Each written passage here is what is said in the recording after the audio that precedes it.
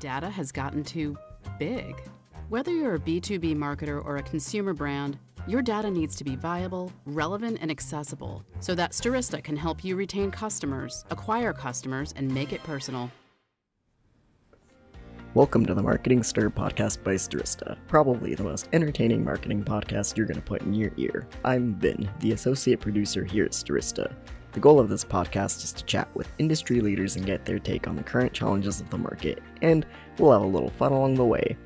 In today's episode, Vincent and Ajay chat with Mary Rodgers, head of marketing communications at Cuisinart. She talks about how being inclusive when targeting audiences helps boost marketing efforts.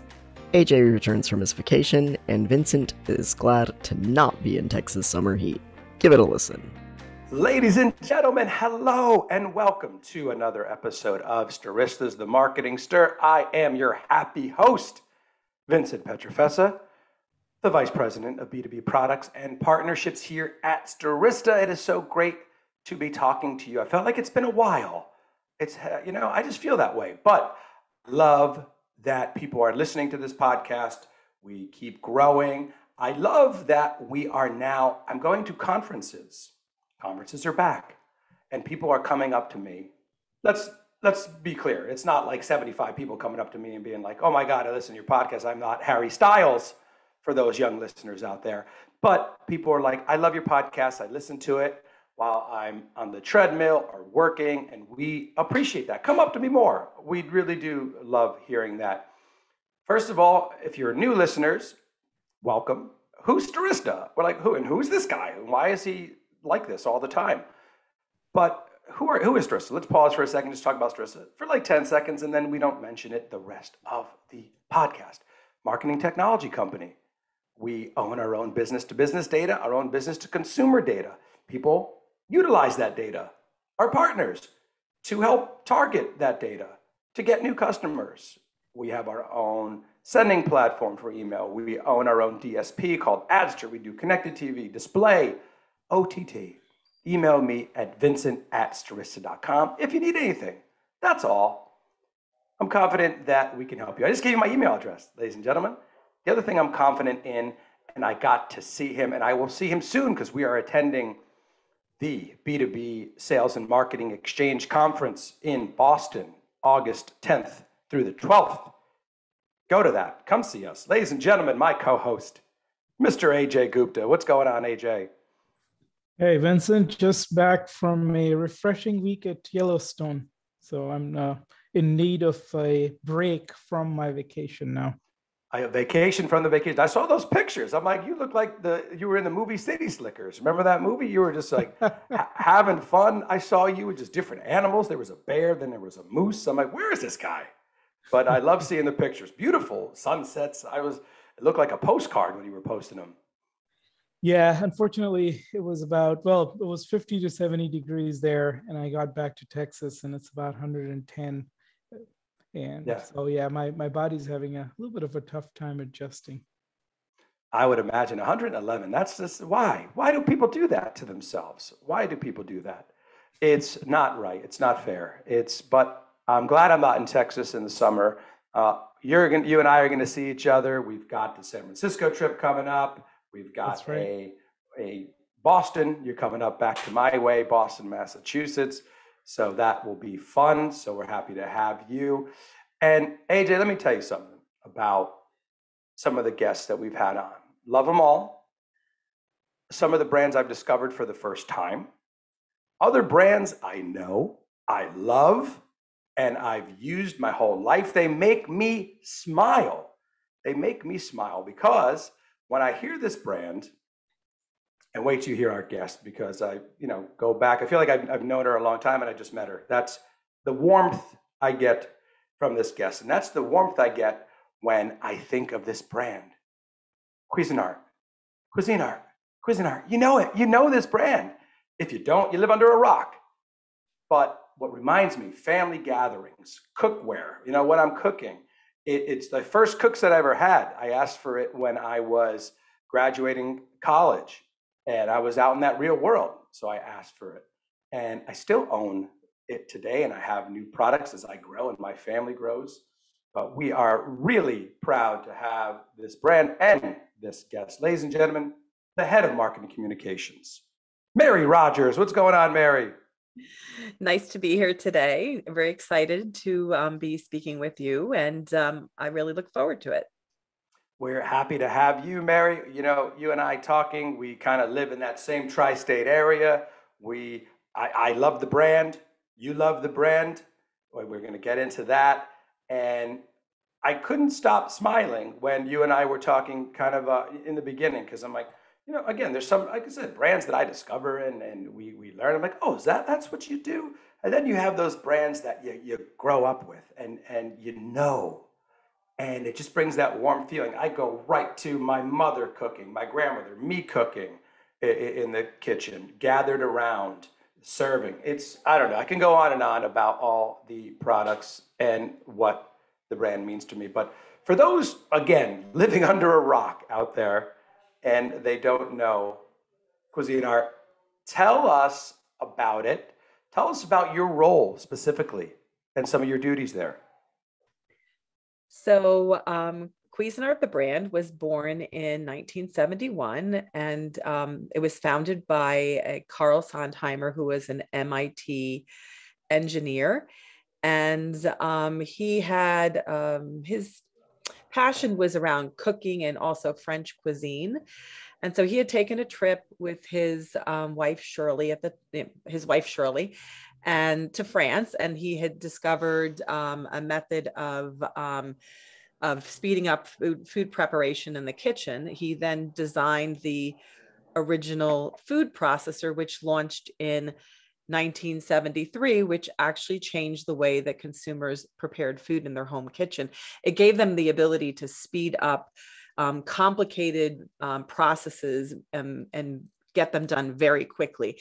And also it came in really handy because in the 70s, that time period was really when people were kind of getting out of that industrialized food kind of segment where they were going from a lot of like prepared, boxed items to really actually coming to the forefront of where cuisine and food preparation is today.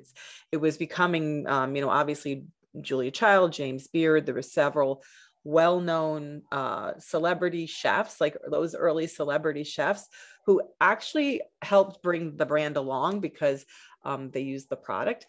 But one of the things people don't know about Cuisinart is in 1971, they first started distributing very high-end cookware that was made in Europe. And so that's where they kind of got their foray into like the gourmet stores and those kind of small boutique shops that are really hands-on service to customers.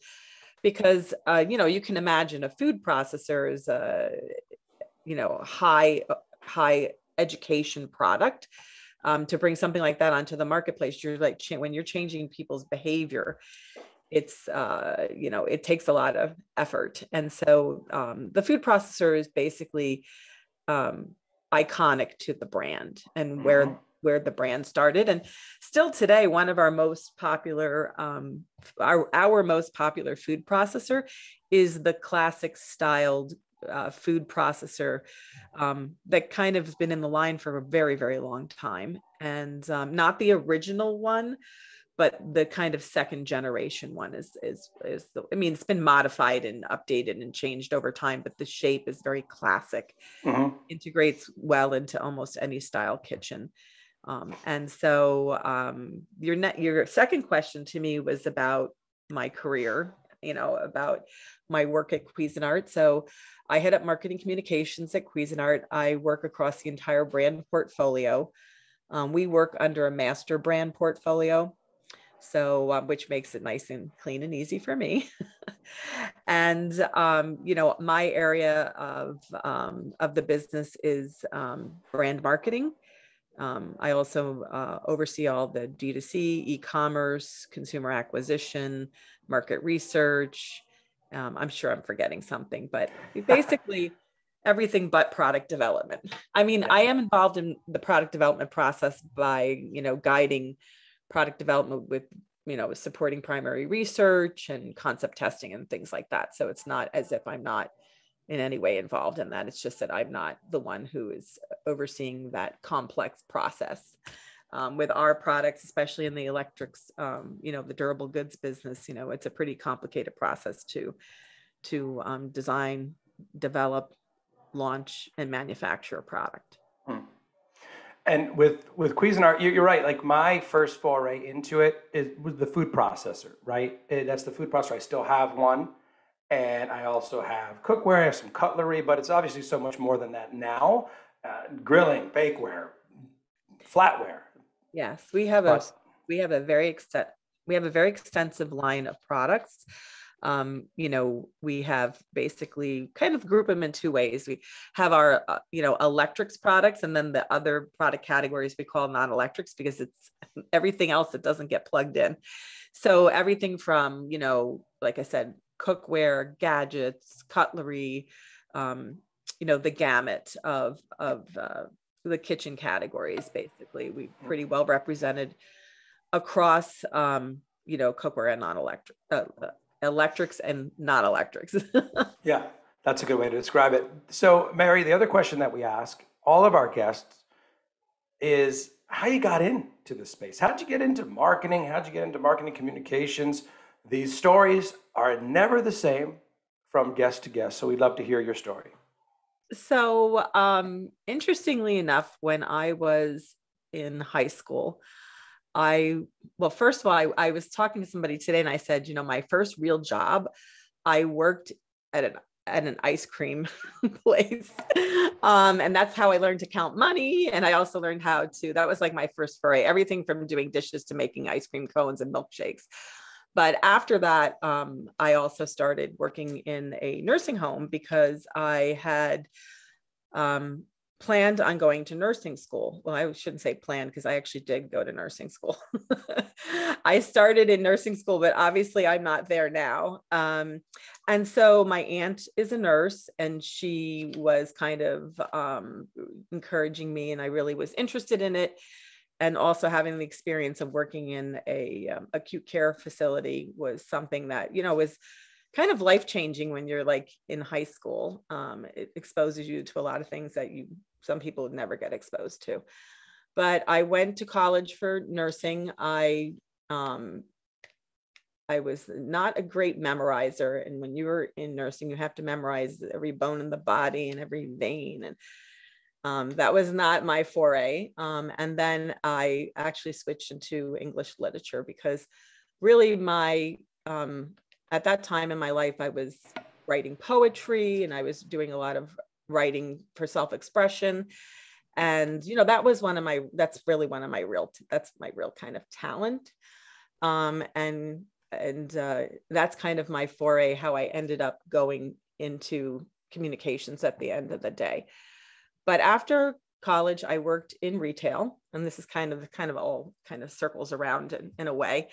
It's not it's never a direct journey. And so I worked in retail. I worked in housewares, and I was just married at the time, and I was I started in the assistant buying area, and like, believe it or not, like lingerie, then men's and boys, and then I ended up in housewares. And then they promoted me, and they wanted me to go into store. Basically, the process there was you would go into stores, then you would have to go out into the field and not necessarily be in the home office. And I worked in store operations, which was not conducive to someone who just gotten married, because the schedule in store operations is like, on Monday you open, on Tuesday you close, on Tuesday you close, on Wednesday you open. And it was like a seesaw schedule, and it was just not conducive at that point. And I ended up then going into publishing. So marketing and publishing. And that was my first real job in marketing. And I progressed from there. And then obviously I transitioned back to the home goods area, which is I worked for Dansk, which is now owned by Food 52. I worked for Farberware. This was all in marketing. And then obviously went from there to Cuisinart. Cuisinart was always on my radar as an up and coming brand. It was very intriguing to me. And I happened to get lucky, and they were looking for somebody in marketing communications because they were trying to take the brand from, it was kind of small, really quite small compared to where it is now. And they were really looking to take the brand to the next step. And so that's how I ended up joining the company at that point. But it was also at a point in, where the marketing channels were a lot smaller than they are today.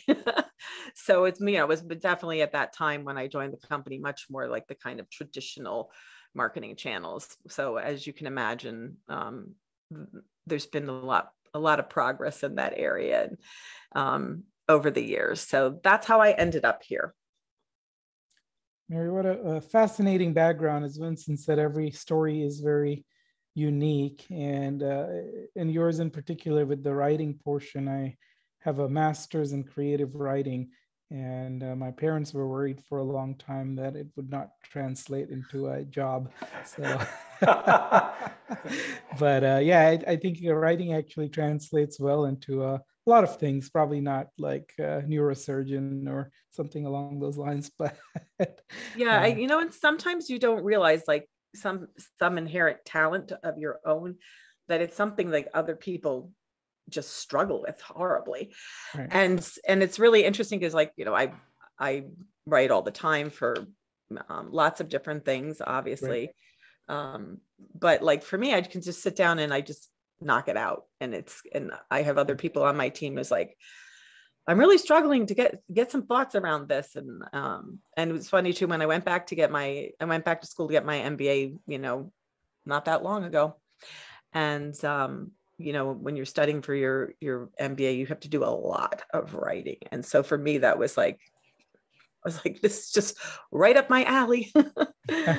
Economics, on the other hand, was, I had to put some effort into that. So Mary, it's so rare to see somebody working for a company as long as you have, at a time where average work span is less than 2 years at a company. So tell us a little bit about your experience working here, and, what are some of the most valuable things you have learned?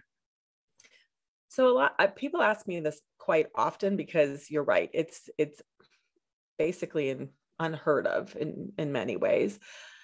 So people say to me, why have you been there for so long? And the real reason at the end of the day is that I have a lot of freedom in the way that I run my share of the business. We are not like highly bureaucratic. So it's not like I talk to colleagues at other companies and they're like, I have to talk to this person and I have to run it up the flagpole 3 times.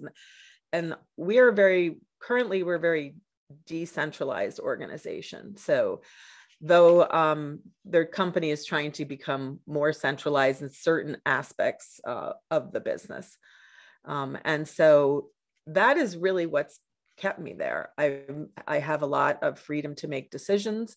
I have freedom to write my own roadmap for the business. I think that at the end of the day is what has kept me there. And also, marketing in itself has changed so drastically over the last 5 and 10 years that, that in and of itself has kept it so interesting and intriguing for me, because I've worked with a company for a really long time, and I have not had one day that's been exactly the same as another. And for me, that's something that I find very powerful, because it's interesting. It's every day is different. And, but I have a direct impact on my decisions and my roadmap items that I can execute on. Mary, tell us a little bit more about what are some of the channels and that are working for you. What are things that may not be working, but would love to get some insight on your marketing strategy. Yeah. So one of the things that I pride myself on is we don't chase things. We enter when we think it's appropriate for the brand and the business. I think this is an issue I've seen across marketing. It doesn't matter what brand it is, where, They want to be first there, but it doesn't necessarily mean that it's right for their customer, the consumer. And so, we're really very strategic about entering new channels. We examine it. We also try to time it so it's appropriate. We also have to make sure that our consumer that we're trying to reach is also going to be engaged in that channel. It doesn't make a lot of sense for us to be in channels where our type of customer that we're trying to reach is not present. And I'll give you an example of this. Like, one of the things that's been on our roadmap for a little bit has been social commerce. And we tested it about 3 or 4 years ago, and consumers were not yet there. But it was, we had a lot of great learnings. We had built the infrastructure for it, but now we're ready to really act on it. And so that's a channel that we're going into that's new for us. So this is like, when I say social commerce, this is shopping directly on the social platform. And consumers are much more accepting of that now than they had been 3 or 4 years ago. So that's a channel that we're developing. And we have obviously our partner in that is Salsify. We work with them on our, PIM and a few other things, digital shelf audits. And, this segment that we're just adding is called orders and inventory. But that's one of the items that we are focused on for this year. A few others. Affiliates is something that we're planning on executing on for new channels. But this all ties back to our execution of bringing D2C and e-commerce in-house in late 2018. Thank you. Well set up before the pandemic, so we weren't chasing that. And we have always been selling direct to consumer, but not fully enclosed within the organization. We were using a fulfillment company and flat filing orders to them, and but still storefronting the experience to our consumers ourselves, so we could also make sure that we were collecting the first party data too. So that's something that has been a focus for our corporation as a growth pillar also. So, we are very thoughtful in the way that we approach new channels. Because the other thing I find too is, like, if you put so much energy into something that you really haven't well examined, haven't decided if it works with your strategy, you're also sucking up resources that may not produce anything on behalf of the brand or the business. So you have to also look at what, this is the way I handle this, but it's not necessarily the way. I'm not saying my way is the only way. I'm just saying that I think that marketers sometimes need to be more thoughtful in the way they approach things, because a lot of times they want to put kind of the badge on the portfolio and, I did that. Or, like, I'll give you the latest example, the metaverse, which is, the kind of the latest, shining bauble that people are chasing. And, I'm definitely studying it. How does this work with our business? Is this the area we need to be in? Is this something that makes sense for us? Where should we go from here, basically? Mary, I also wanted to add one thing that I know you won't say because you're very humble, but a testament to the longevity there is that you also do a great job. You just don't get to keep a job for 20 years, right? Plus, where you have to also be good. So that's a testament to you. I just wanted to add that for you. And also, Mary, tell us about, you were talking about social media. Social media has changed a tremendous amount, even in the last 10 years, but how has Cuisinart embraced it? Are there any channels that really work for you? Any channels that surprise you? Is Cuisinart on TikTok? That would be a surprising channel for me, right? But I would imagine that maybe it'll work. Talk to me about it. So interesting. So we still see Instagram and Facebook as, I'm going to give you a couple, but Pinterest, Instagram, Facebook, and also YouTube are channels that work really well for us for many different reasons. YouTube, we've discovered that people want to come there when they want to understand, if maybe they're not using their product correctly, or maybe, how do I do this? So we've been doing a lot more what we're referring to as troubleshooting videos. So we work with our customer service teams and we are really close to them about what do you think people are going to want to know about this product, or where they may like not necessarily operate it properly or put it together right way, and we do that in advance of the product coming out. And then after the product comes out, we touch base with them again. What types of things are people calling about? And then we build content around that. So that's a channel that we're using that way. Obviously for Instagram and Facebook, it's about inspiration, engagement. We use a combination of self-developed content, influencer content, content creator content. And so that's how we are using that channel. We are on TikTok, but only very recently. And that's another area where we're using a lot of content creators to create and produce stuff for us based on our marketing calendar and a few other things, because there's a lot of food oriented material on TikTok, how I made that, how I did that. And so I think there's room for us to grow there. And I also know that TikTok announced they were going to do social commerce, and now it seems like they peeled back a little bit. So, we'll keep our eye on that going forward. So, those are, I would say, the top channels that our consumers are engaged in. We're not, I'll give you an example of something that we're not currently using. We're not active on Twitter. And it's just interesting too, because, the way that we actually did have, activity on Twitter, and we basically didn't have a lot of engagement. We just didn't see our customers there. It became a platform that was very media oriented and celebrity politics. And for us to insert ourselves in that, it started to make little to no sense. So we had abandoned that channel. We had, at one point, we did have like an editorial type channel where we were like posting, news and things like that.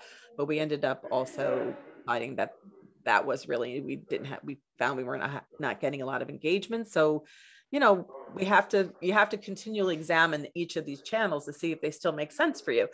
But you should also, like, as the channel grows, keep up with the, where they're going, what their roadmap is, and then how you can integrate that into the work that you're doing for, on behalf of the brand. But, it's, at the end of the day, it's about serving our consumer, and if we're able to serve, inspire, delight our consumer, that's why we're in those channels. Obviously, at the end of the day, we want to, inspire them to, be in the brand family and, be able to also keep them engaged long-term, not just for the moment. So that's kind of how we look at it. I know that's very interesting, and thanks for sharing that, because a lot of people just say, "Oh, all social channels work," and it's good to know that you obviously have to try them, and then if certain ones don't work, you have to pivot. So no, I thank you for sharing that. I want to stay on your consumers. Did you notice over the past few years that your consumers' behavior or demographic has changed in any way? If so, how? So I would say one of the things that we have noticed over time is that, originally the housewares, home goods business had been very oriented around women. And, as things changed in my eyes, anecdotally and also primary research wise, we are reflecting more of an adult US based audience. And so we've seen quite an evening out of the genders over time, significantly. Yeah. Well, and also if you start really like thinking about consumer behavior, like behavior, in-home behavior, men are much more engaged in cooking and also shared responsibilities in the kitchen. Yeah. I also know a lot of working women who, this is anecdotal, who also have the kids and the the big career and this and that. And so in some ways they've also kind of allowed that maybe responsibility to go to their partner and not necessarily be their sole responsibility as it had been in the past. So we've seen a really interesting evening out and more engagement by men, which is great. It's a we are a very inclusive brand. We are not just marketing to women. That's not something that we do. And I think it's reflective also in the primary research results. Also, we're very appealing to young people. A lot of times, sometimes inside the organization, they'll say things like, we're not appealing to young people, but then it's like, you show them the data and it's like, yes, we are. We're really strong in that area. But sometimes you tell them that and they just have it set in their mind that, it's not, So one of the interesting things that we started to do is we started doing a brand tracker about a year ago. That was something that was like really on my to-do list. I really wanted to get that, launched and then have it done consistently. For our business, it doesn't make sense to do something like that on a quarterly basis. It's something because our business doesn't change that dramatically quarter to quarter. So we are doing it on a yearly basis. We're just about to approach our second year on that. But the interesting thing is we started to compare the data that we collect from our brand tracker to other primary research to see, like, if we, one of the people I work with, they call it the sniff test.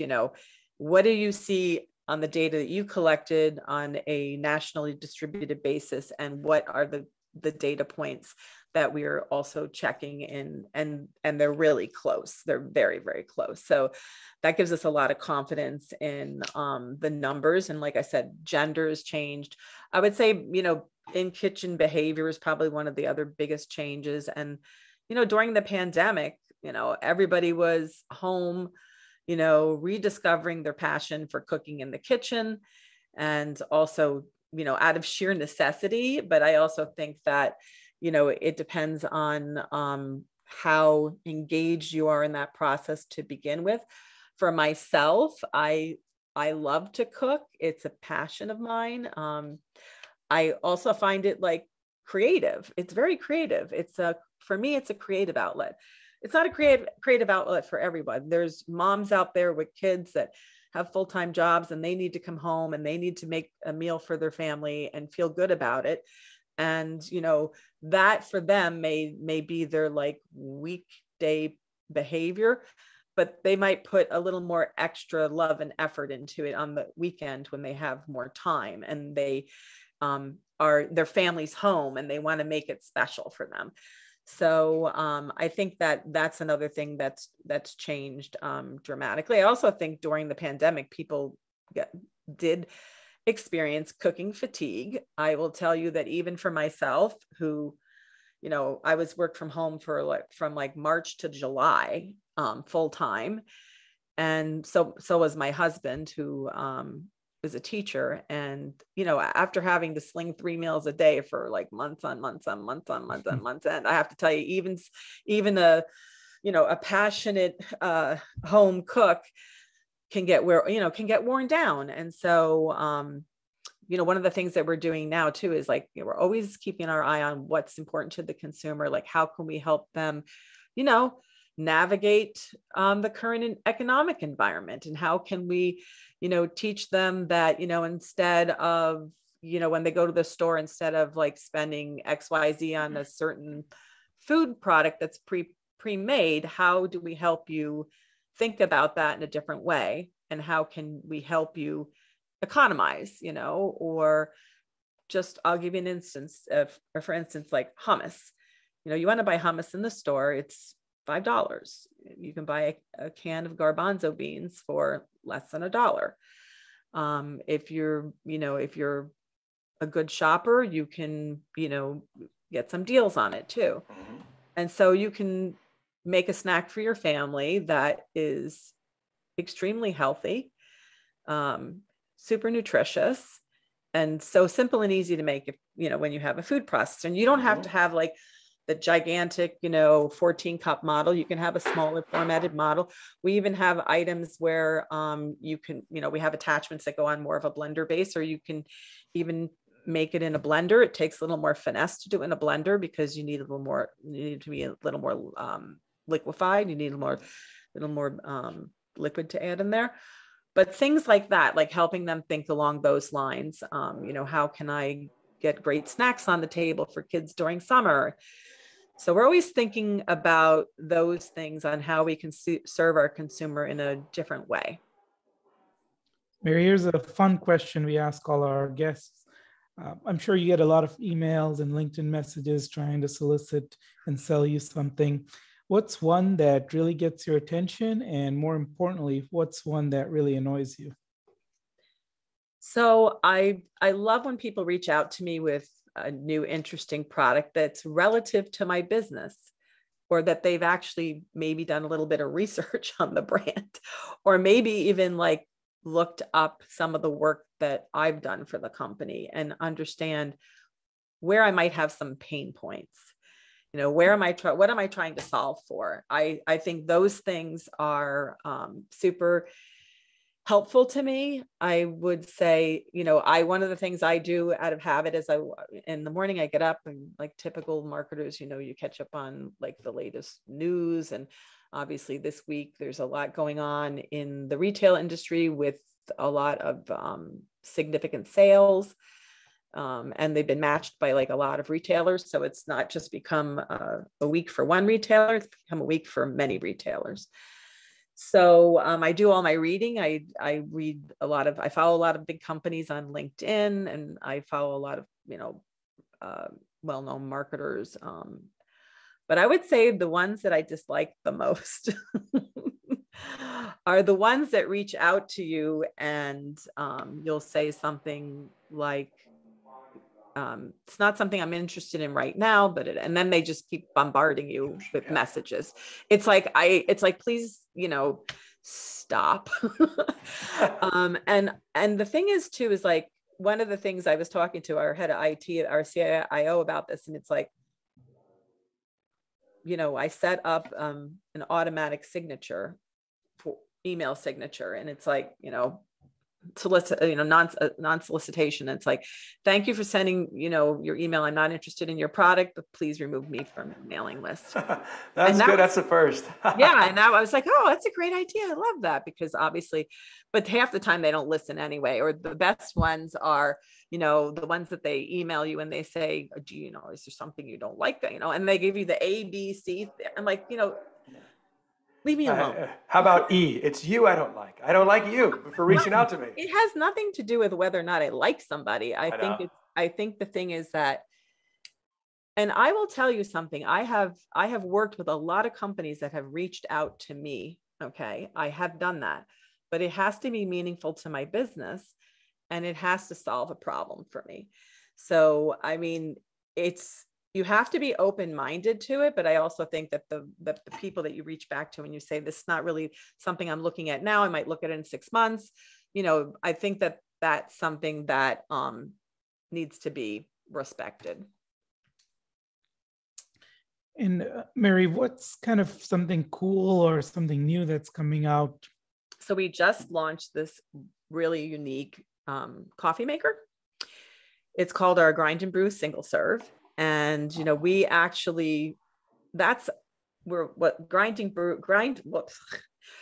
and Brew Single Serve is a category that we were in quite a long time ago. And it kind of was our foray into the coffee category, what we had become known for. And, as you can imagine, grinding whole beans fresh gives you the most flavorful, low acid results for coffee. And so we designed this product, this Grind and Brew Single Serve, that's really cool. It actually is a nice small format. So it's great for any size kitchen. It's not, it's nice and sleek. It actually grinds the beans and dispenses them automatically into a reusable filter basket and filter cup. And then you take that and you put it into the single serve side of the machine.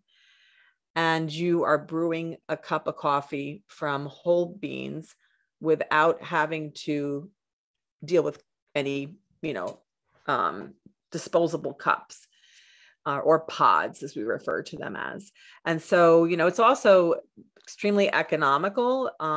It's great for the environment because you're not putting anything back into the system. And it also makes an amazing cup of coffee. So that's something that we just launched. We're doing a lot of marketing around that. Also focused on, upcoming September, where we're going to be launching a lot of marketing campaigning, because September is also National Coffee Month. So it's a super important month for us and for our business. And so you'll see a lot of activity around that. The product is already distributed nationally. So it's available at stores. It's $149.95 is the price point. So it's a nice price point. It's, like I said, well designed, beautifully made, very nice product. That's awesome. That's, all our listeners who are business executives, I'm sure drink coffee, myself included. That's a nice, cool product on the go. I don't know that about the low acid. That's pretty cool. All my acid reflux sufferers out there, including myself, in that category. That's awesome. Yeah. So basically, what happens is it's a burr grinder mechanism. So it crushes the beans. It doesn't chop them, which is it's a better process. It's also super consistent. You get a super consistent grind. But the other thing is if the coffee maker is designed and it doesn't over extract the beans, you get a very consistent flavor.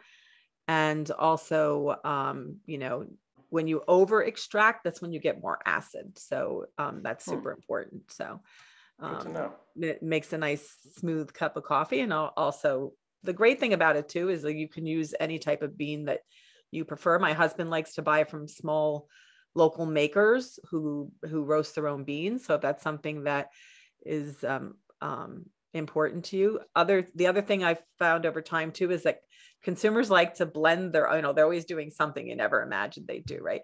They like to blend their own beans. So they'll co-mingle, two different varieties of beans and make their own custom blend and personalize it. So I think that's super interesting too.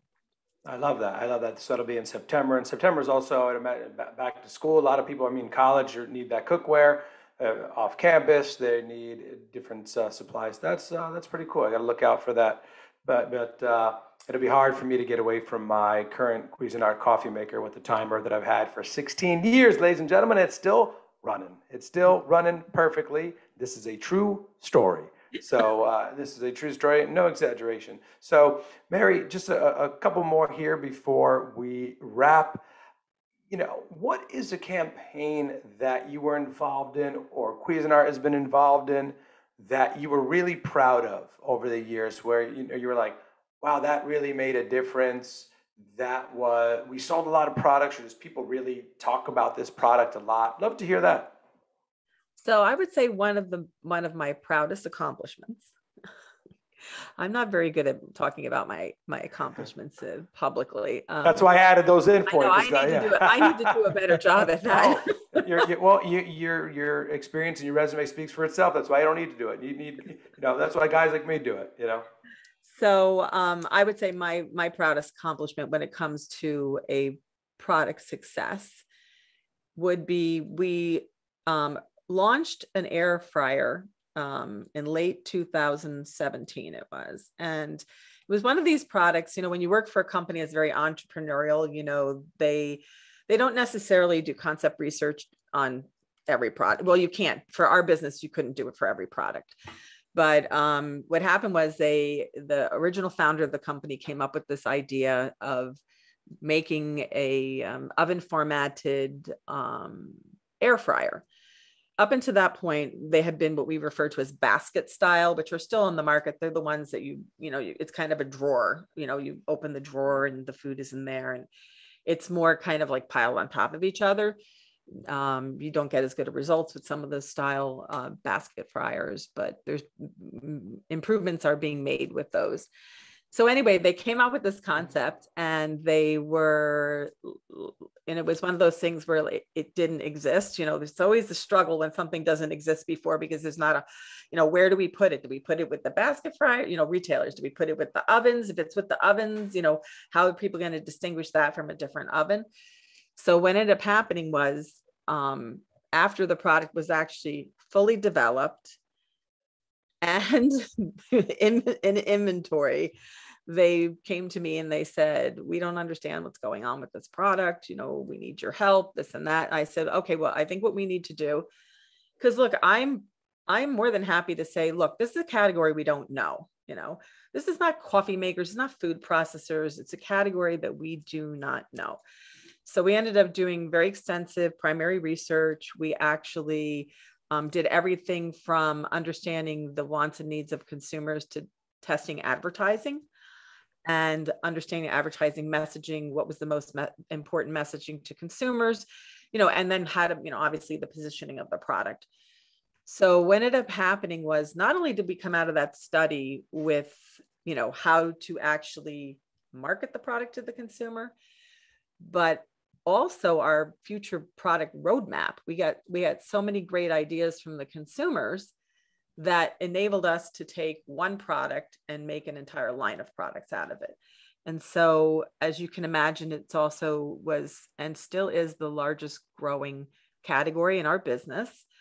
It's about $1 billion, I think, right now. It's huge, and it still has legs, and we're still doing line extensions to that. We have some items that are coming out later in the fall, which are going to be really interesting. There's basically, like I said, two formats, the oven format and the basket format. And the basket format, I think, is the one that's like $1 billion, but it's wow, pretty significant. And I would say that by far was, there were other ones. It wasn't, I wasn't a one-hit wonder. No. We know that. One of the early ones was basically the grind and brew format for coffee makers. That was another one that I'm super proud about too. That's, still a concept that's still on the line, and we're still awesome, marketing it in different formats too. So, but that is cool. Yeah. The air fryer, it changed the game. That's one of those products that, in a while that's come out, you're like, wow, this is changing the game. That's great. Mary, I can't let you leave without talking about, you said Julia Childs, one of the first things you said in this interview here. And I got to, so how did Julia Childs influence the brand? Everyone knows Julia Childs. Everyone should know James Beard, but not as, well known as Julia Childs. James Beard, the James Beard Award. Yeah, if a chef gets that, he or she is really good. But the Julia Childs, how did she influence the brand? Well, not only Julia Child, but Jacques Pepin also, because they actually started using the products in, we have a lot of our products are used in cooking shows, and also you'll see demos on, on morning shows that you'll see our products used. So that's really where they actually got traction. Carl Sondheimer was very smart. He built a lot of relationships with well-known celebrity chefs who use the product, and consumers would see it that way, and it would be demoed and used, and that's how he started really building up the brand. I actually personally worked with Julia Child, not at Cuisinart, but at Farberware when I was there. She was actually one of my idols even before I got to work with her personally. Wow. And she was such a cool, down to earth, really, really kind person. And, and you have to really look at what she did for educating consumers with, in a fun, and still educational way. She really got people interested in, fine cooking, really. And the thing is too, it's super important to talk about this. We do a lot of work with supporting some schools and hospitals with education with young people, because a lot of that has been removed from the education system. And so now people are really heavily reliant on parents teaching cooking skills to their children, and also organizations. Like I said, we work with a group called Charlie Cart, which supplies cookware and items to teach nutrition inside hospitals for children. So that's really cool. We're also always looking for opportunities to, do thoughtful things that make sense for the brand in those areas too. So. I love it. I can't not think of Julia Childs and hear that amazing voice, that powerful voice of hers, that iconic voice that in my head. Lastly, Mary, we got to know you at personal level, poetry, your love of cooking, but I have to ask this last question. What is a kitchen item you cannot live without? Mine is my Cuisinart coffee maker. There's a timer, wakes up in the morning, pop, it's ready to go. What is yours? So, I mean, it's hard for me to pick one, but I would say, like picking a favorite child, right? And I would say, and maybe this is just because it's been so successful for us, and I worked so hard on it, but I would say our Cuisinart air fryer toaster oven, and we have a new model with a grill. It has grilling function, so you can grill indoors. I use it literally almost every day. If we're not grilling outside, my husband and I we're outside all the time if we can be. The weather's been beautiful on the East Coast recently, so we're outside like every night until like 10 o'clock, which sounds crazy, but I use it every day. It's perfect for, like, I can put like 2 pieces of salmon in there and I can have it done in like less than 15 minutes. I can do, the basket holds up to, 3 pounds of like food. Like you could do 3 pounds of chicken wings.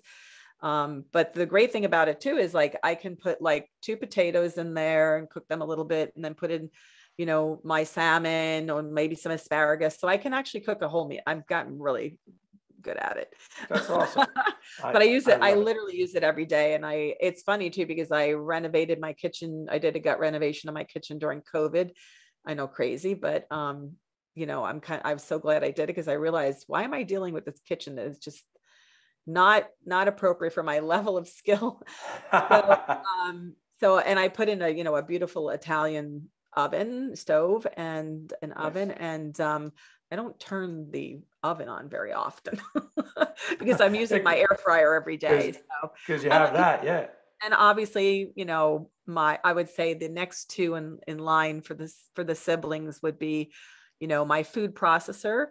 I actually, during COVID, I took a lot of cooking classes and learned how to make pasta by hand, but now I've advanced my method I do it in the food processor. It's so quick and easy. Mm-hmm. And then of course, like, my coffee maker, who can live without a coffee maker? You need it. I know. That's awesome. This is, this has been great, because again, it's a products and brand that I really love and I really use.